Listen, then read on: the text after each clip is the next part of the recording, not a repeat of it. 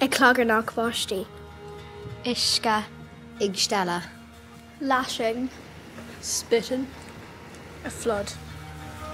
Waves.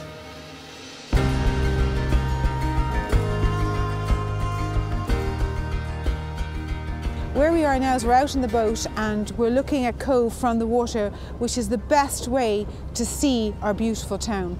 It's the second largest natural harbour in the world, and you know, it's a massive commodity to the local community.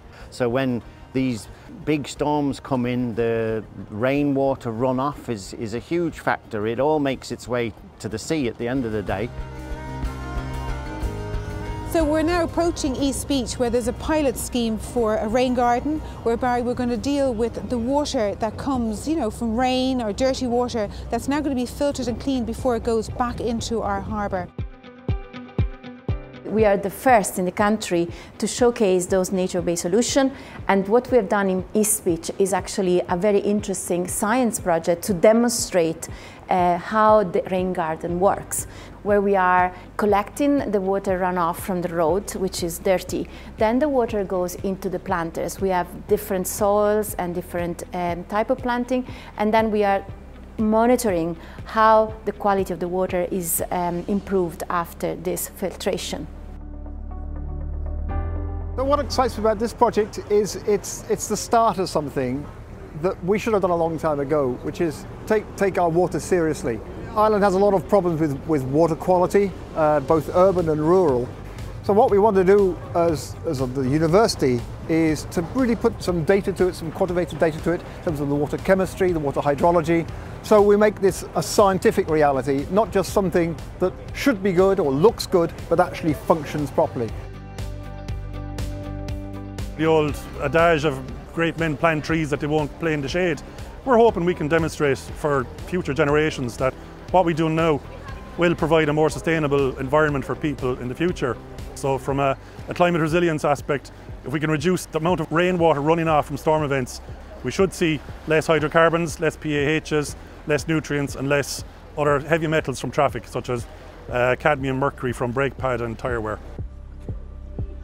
So if we look at Cobh here on the map, what's really interesting about Cobh is it's extremely hilly.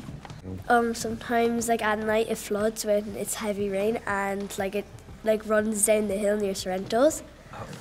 Would anybody even have ever heard of a rain garden? Is it a rainforest in the shape of a garden? A garden that tries to soak up as much rain as possible.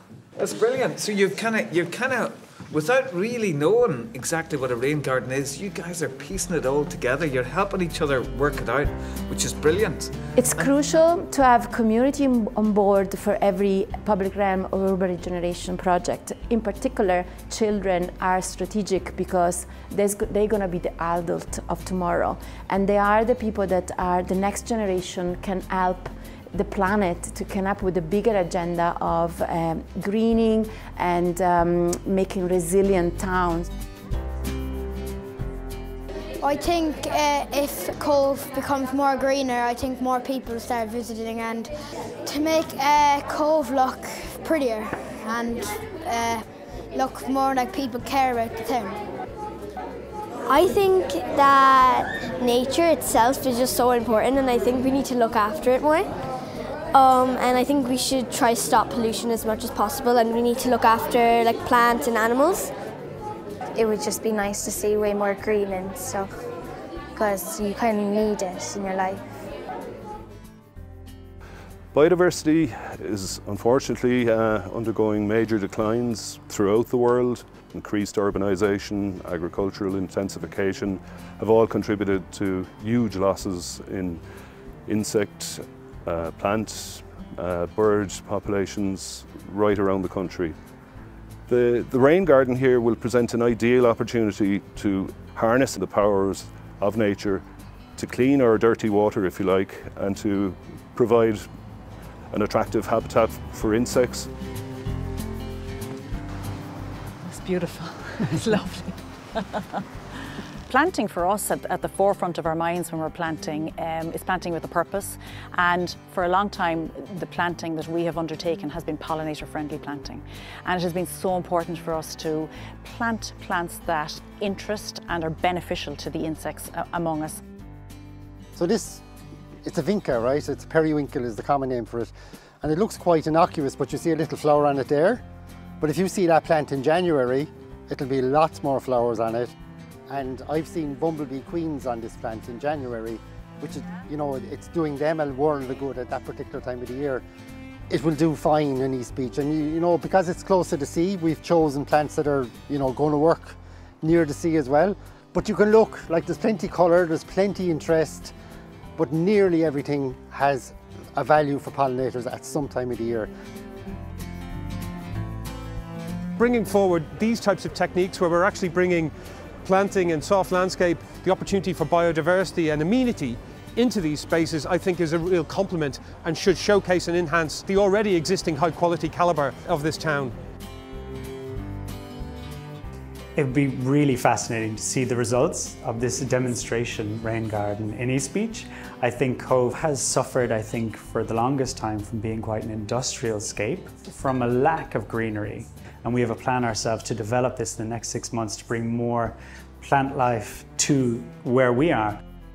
If we get public transport up to decent levels and so on, you know, we can get more and more green spaces in our towns, and then you get into this fantastic circle of regenerating your towns by not having to concrete over them.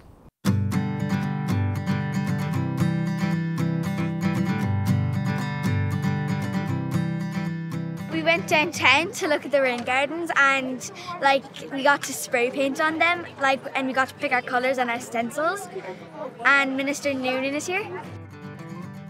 I guess they're really bright, and you can see them from when the ships go past in the water. It'll be really nice. I've been very impressed with the project that we saw here this morning. I love that co-design element of it.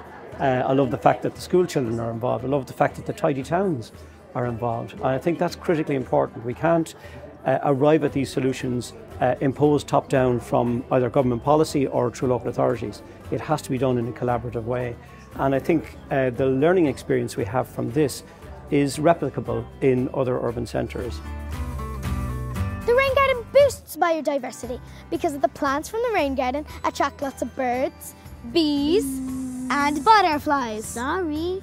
It's amazing, and it's brilliant that we're going to have rain gardens in Cobh. I suppose we're all grappling with the fact that we're in a biodiversity crisis, we're in an environmental crisis with respect to climate change. But if we can introduce schemes like this to demonstrate the promise of something, I think that will generate the momentum that hopefully in time will bring us to that stage where we are that ecological society. And I mean, not only can we take this into the public realm, but maybe people can look at it and say, my garden, you know, I could do something similar to this. Yeah. So, you know, it's all about lighting the fire, if you like. Do you know, it terrifies me when I think about my grandchildren. But we do have a choice about the life we live and how we influence our children. And now I see my little grandchildren, and they're coming out, and we're identifying flowers, and we learn what lives in them in order for it to survive. And so that kind of learned knowledge is gently passed on to your grandchildren. And I think they're the future. We have to give them the future by educating them and informing them.